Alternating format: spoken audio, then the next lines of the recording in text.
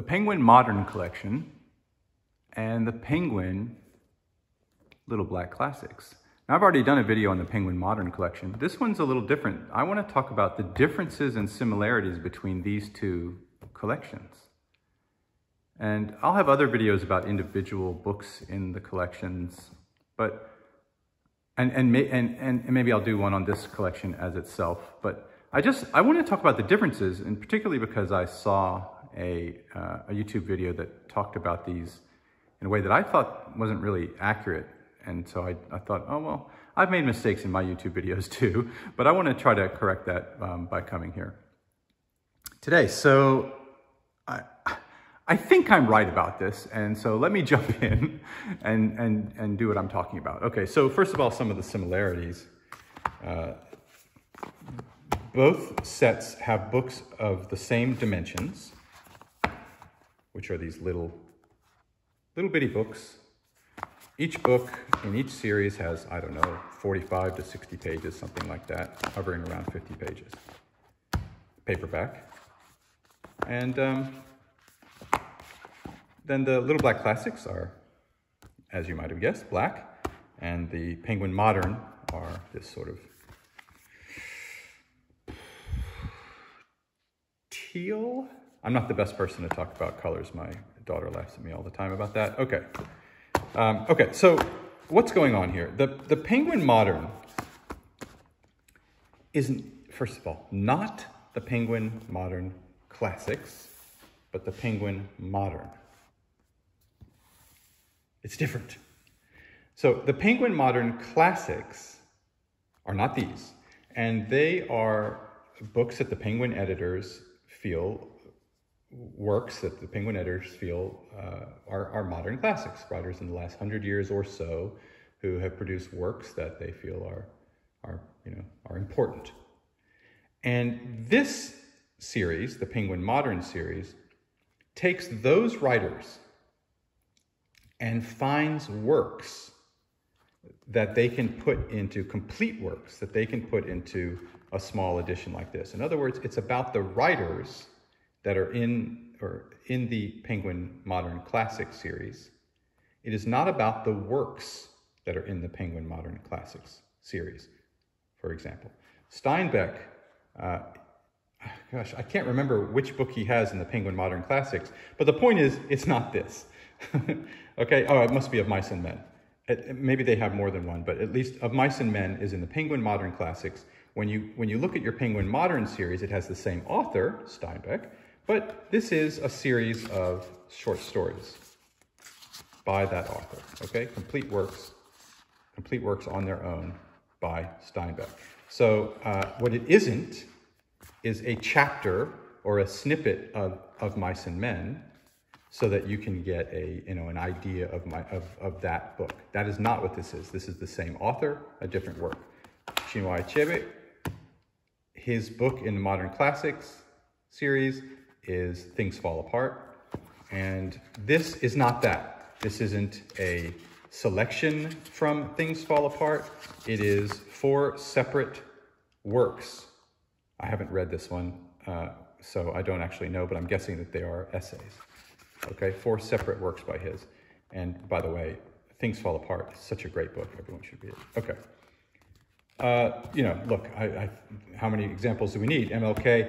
This is not what's in the Modern Classics series. This is the same author. So what this series does is it takes the authors in the Modern Classics series and presents us with other works by them, complete works by them.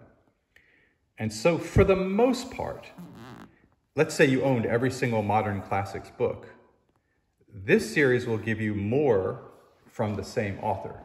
It's not going to be repeating. For the most part, there are 1 or 2. I noticed that Audre Lorde, one of her essays in here, is also in the Modern Classics work. But generally, this is highlighting the authors and giving you new works by those authors. Okay? So that, and there are 50 of them. There are 50, they printed 50, and they're out. Okay, that's that. Then we have the Little Black Classics here, okay? It's completely different. It's a different philosophy. So we have the Penguin Classics series of books, which is, I don't know, I mean, hundreds and hundreds of books, I think. And this is a set of the Little Black Classics. First of all, I should say that they started out with 80, and so there are 80 of these, but since this came out, this box set came out, there are now another, I don't know, 30 or something like that, 40, I don't know, something like that. So depending on when you see this video, there might be more. So I don't know if you're a completist and you want to have every single one. I'm not, so I don't really care. I'm not going to go hunting down the rest of them. But in any case, there's this set. So what is going on here? Well, from those Penguin Classics, of which there are many, many, many, they've got these 80 books where they give you a taste of that actual classic, of that work that is in the Penguin Classic. So we have this Jonathan Swift. Well, there is a Penguin Classics book of Jonathan Swift's writing, which includes A Modest Proposal. All right, we have, this is Darwin. So this section is taken from The Voyage of the Beagle, which is a full book. The Voyage of the Beagle is a full book. It's one of the Penguin Classics. And this Penguin Little Black Classic takes a section from that book. This is not a complete standalone thing, okay? At least I think it's from Voyage of the Beagle. It's interesting because there's not a lot of discussion here. You just open the page, you open the book, and you're right in it. Maybe somewhere. Yeah. Okay. So it says from the Beagle's momentous voyage. All right. All right. Well, obviously, Chaucer's classic book is the Canterbury Tales, and this is a selection from that. Okay, it's a complete chapter, but it's a piece of that. Anyway, this goes on and on. Samuel Pepys' diary. This is from one of the classics for Tolstoy. I think he's got a few, but is a selection of stories, and you can find these stories in that classic. You know, I'm not even sure with this. The name of it makes me think it's from the Pickwick Papers, but the truth is I haven't read this one. I'm not really sure. And Boccaccio, this one comes from the Decameron, which is a Penguin Classic. So can you see what I'm getting at here? These are about the works. These are about the authors. In fact, to such an extent that this one has at least 3 anonymous works. Okay? We don't even know who wrote them. They're anonymous. It's about the works themselves. So if the work made it into the classics, the Penguin Classics, then you might find that work or a piece of that work. Some of these are, you know, like it's a whole short story, but the point is it's a short story that appears in a longer work in the Penguin Classics. Okay? It's not all like, oh, I'm just getting a chapter. Sometimes you're getting a whole short story or several short stories, but those are short stories that appear in the Penguin Classics. Okay. In other words, if you had all the Penguin Classics, which would be an amazing thing, then this would be completely 100% superfluous. You would already have these things. Okay. Whereas if you had all the Penguin Modern Classics, this would still be new material for the most part. Not 100%, but for the most part, this would be new material. These are other sections, complete works by the writers that you already got. This is pieces of the classic works that you already own. Or as I say, it could be a complete short story or a complete essay or something like that. But the point is it already exists in a book that collects that along with other stuff. Okay, and that is the difference. So for me, it took me a long time to decide to get this because I've already got a lot of those works. Maybe not in Penguin Classics, but I've got them in other things. I mean, let's just say the Canterbury Tales. I've got the Canterbury Tales. I've got the Decameron. So do I really need this little piece of it? I have to say it has been really cool, though. Sometimes you don't want to pick, I don't know, you pick up the whole book. If I want to read The Wife of Bath, it is actually nicer to get this little bitty thing. It's so easy to hold. It feels nice in your hand. And just to read it from here, than to go get my sort of chunky Everyman's Chaucer. Yeah, so it's nice. Like I have some Shakespeare, and I've got the big old Shakespeare that's like this. It's got it all. But then I've also got each individual play And it's nice. It's nice to have the little ones. Okay. So I am glad that I got this. You know, it's good. Let's see. What is this Homer? I mean, we only have a couple of works from Homer. So, okay. So this is from the Odyssey. I haven't read a lot of these yet. So this is obviously taken from the Odyssey.